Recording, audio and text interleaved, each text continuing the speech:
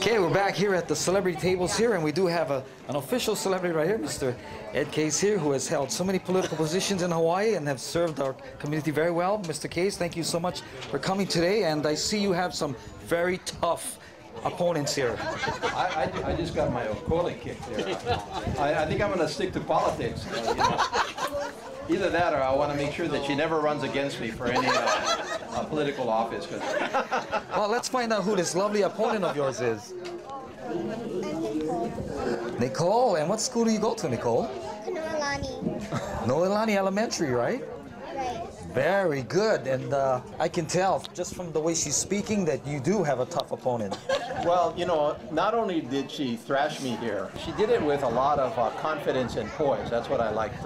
She never, you know, I was trying to throw her off a little bit by talking to her and stuff. You know, the way I grew up playing Hanafuda, you always try to get in your opponent's head a little bit, but she never let me do that. She just played her game and she just kept going.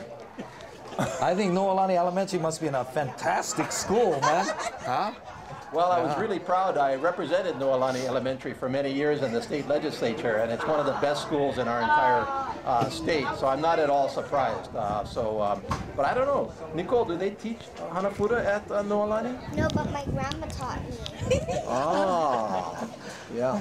Nicole, who wins nowadays between you and your grandmother? I actually win the most. Ed, I think you're in trouble this morning. Okay, Nicole, thank you very much. Congratulations. Good game. She won. She won.